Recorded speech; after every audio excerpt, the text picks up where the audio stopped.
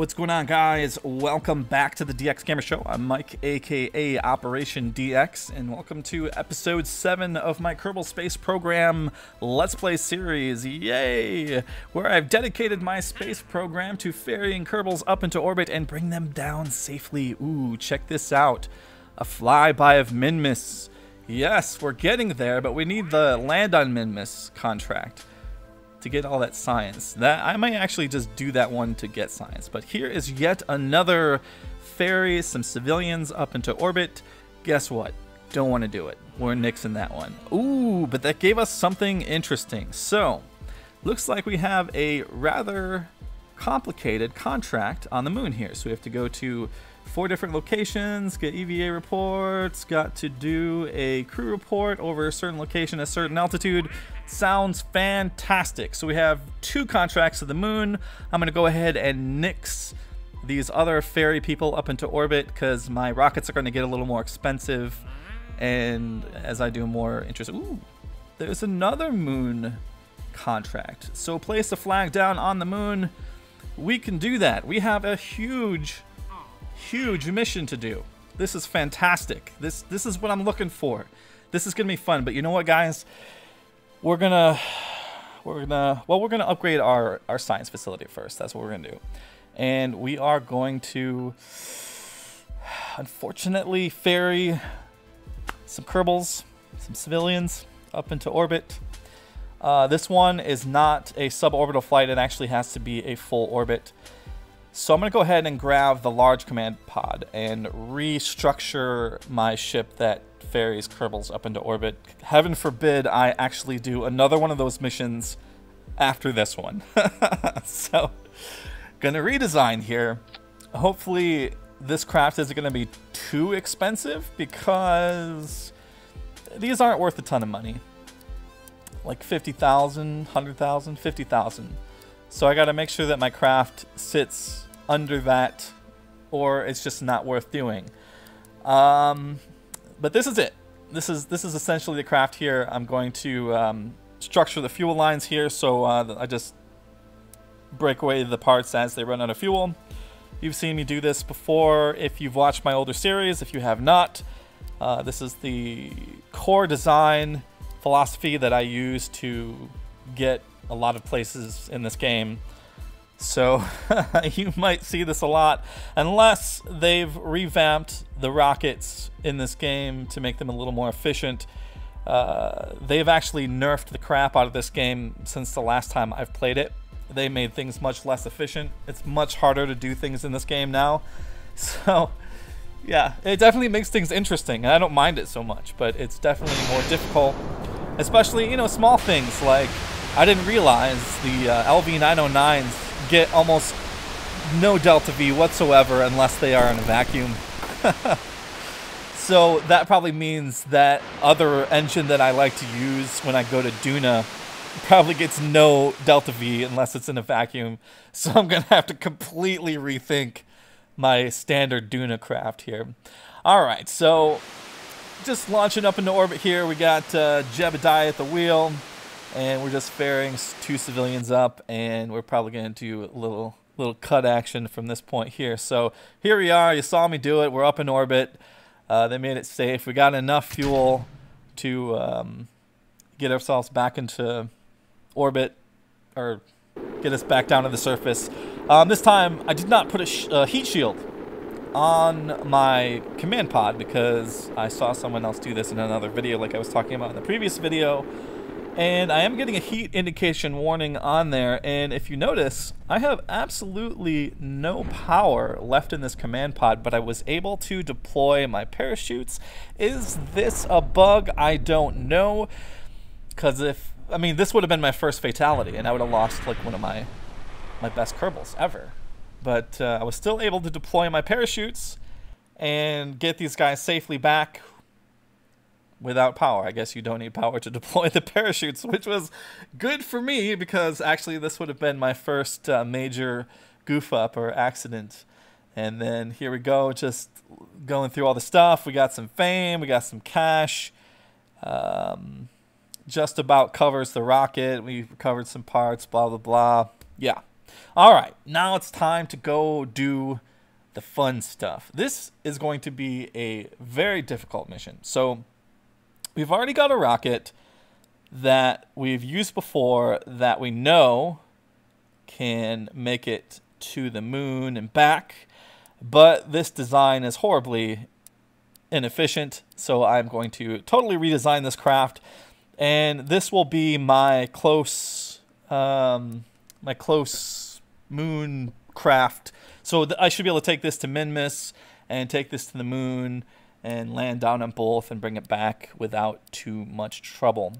Similar design philosophy with this one, just not as many engines on the top. We can't make this thing too heavy because what we have available to us is going to have a bit of a tough time getting this into orbit without being some sort of monstrosity if I did strap some more fuel tanks on the top. So I'm simply not going to do that until I get some more efficient engines. So 6 with LVT 30s, and this time around I'm actually going to add some controllable fins on the end. I need to make sure that those boosters detach last so that I'm in pretty much orbit when the wings are not of use to me anymore. So I have to just do the same kind of thing, set up my staging here, and make sure that the right engines detach as they need to. So again, this is known as the asparagus design on the forums or whatever. I don't know if it has like another official name, but once again, this is a design I kind of favor. And this really kind of feels almost like a brute force design, especially for what I'm going with. I mean, it's surprising how much more you used to get out of this in the older days. Prior to, I can't even remember what patch, prior to this whole like atmospheric restructuring and heat stuff and all that, you used to be able to get a lot further with something like this. So when I said that I'm certain I can build a craft that can make it to Duna with all the parts I have, I don't know. Maybe I can't. It might actually take some doing there. All right, so Jeb's done a ton of missions, so I'm going to let the other pilot do this one. All right, so I think that I'm all set up good and nice. Disable the gimbal on those bottom engines. I needed that little extra thrust. It's going to give me 400 some plus extra delta V. Delta V? That doesn't sound right. Gives me 400 extra thrust. And yeah, so let's go ahead and lift this guy off, and we're gonna speed things up as usual. And this one actually is gonna have a little bit later of a gravity turn because of its like weight ratio, and this thing gets pretty weak when it gets on its last engine, so I want to make sure I have the bulk of my flight taken care of in the vertical sense. So once it's got a nice good speed in the vertical sense, I go ahead and let those last engines go.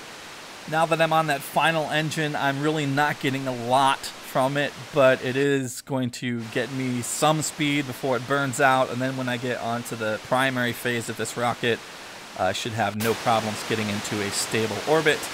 So I'm going to lose a couple of engines along the way, but this is a fairly decent design. It's good enough. It's going to get me to Minmus and the moon and land down and all that. It's got plenty of fuel to get there and back and all that.